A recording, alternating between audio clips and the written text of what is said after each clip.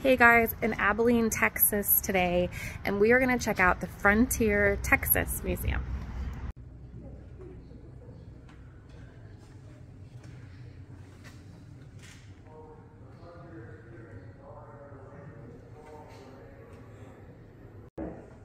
Little River, the cat, cause it gives us water, wood, long rock cliff, protect us from. Go all around us, which is why the seats spin.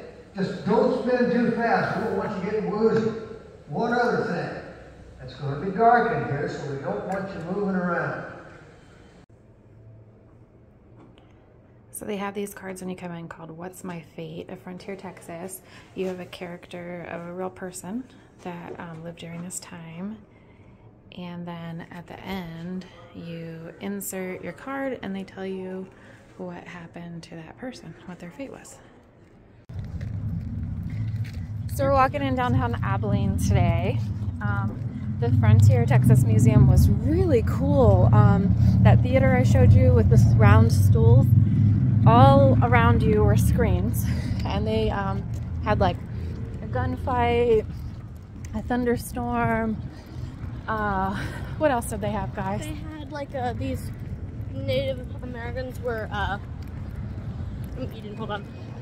They were like attacking this little village, so it was this whole like raid thing, and there were buffalo hunting on one of them. Yeah, yep. And it was all around us. So, and they were driving cattle. So the people were on one side of the theater, and they were like, "Look at that!" And you turned around, and then there were buffalo behind you, and they were shooting at them. It was pretty cool. And then they talked about stagecoaches. They had like a hologram screen type of thing in each section to tell about it. I had a really good time. I thought the videos, there was a video at the beginning and a video at the end, and they were really well done. And it was fun. We had a good time.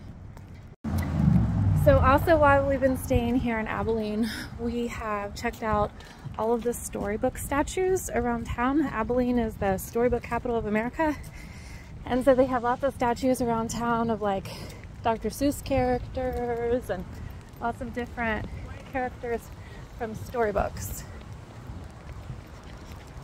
Crossing the street. They also have the Center for Children's Literature, and that was really beautiful inside. The Grace Museum, which is an art and history museum. They had like an event for Day of the Dead here, which was really interesting. We didn't know a lot about that before, so we attended that. And we went to the Abilene Zoo for Boo in the Zoo. Here we are outside Abilene 12th Armored Division Museum. This is what Jackson chose to do while we were downtown, so we're gonna go check it out.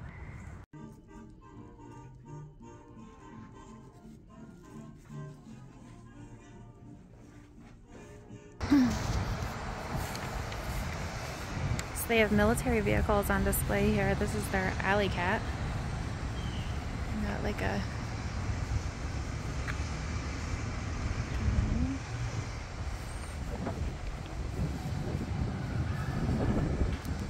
this one says cooked rat on it. And a tank.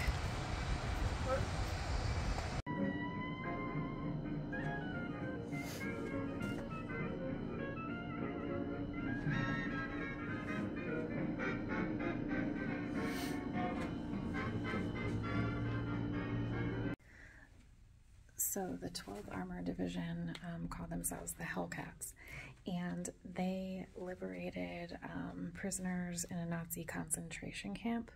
I want to make sure I get the name right. It was a German prison camp called the Herlock Lager No. 4 near Landsberg, Germany, and they were able to save people there and liberate the camp, and then prosecute for the war crimes. So one thing that I found really interesting in there in the museum, there was all this stuff with the Hellcats, but they also had these white uniforms that you'll see in one of my pictures or one of the videos that I show, and they were called Hell Kittens uniforms.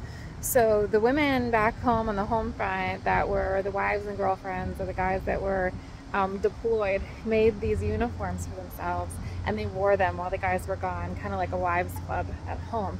And I thought that was really neat. If you come to Abilene, make sure to check out all these cool murals all over town.